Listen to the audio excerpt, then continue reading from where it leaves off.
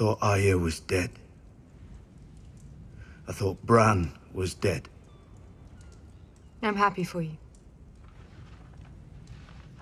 You don't look happy. Bran saw the Night King and his army marching towards Eastwatch.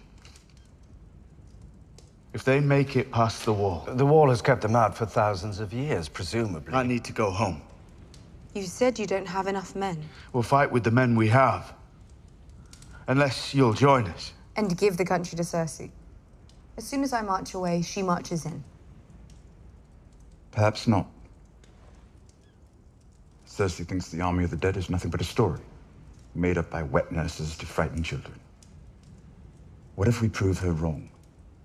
I don't think she'll come see the dead at my invitation.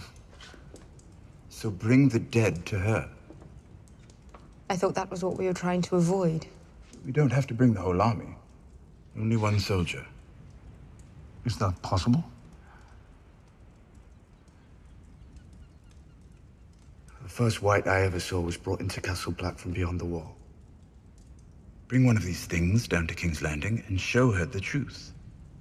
Anything you bring back will be useless unless Cersei grants us an audience and is somehow convinced not to murder us the moment we set foot in the capital. The only person she listens to is Jaime. He might listen to me.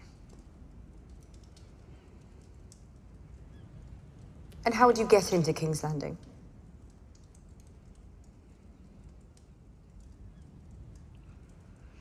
I can smuggle you in.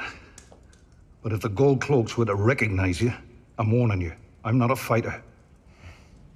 Well, it'll all be for nothing if we don't have one of these dead men. Fair point. How do you propose to find one? With the Queen's permission, I'll go north and take one. You asked me to find a cure so I could serve you. Allow me to serve you. The Free Folk will help us. They know the real North better than anyone. They won't follow Ser Jorah. They won't have to.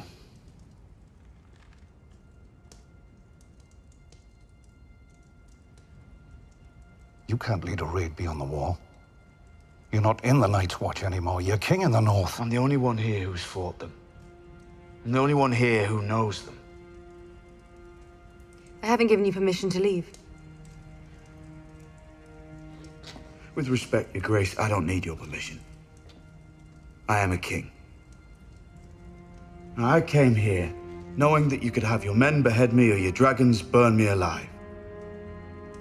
I put my trust in you, a stranger, because I knew it was the best chance for my people, for all our people.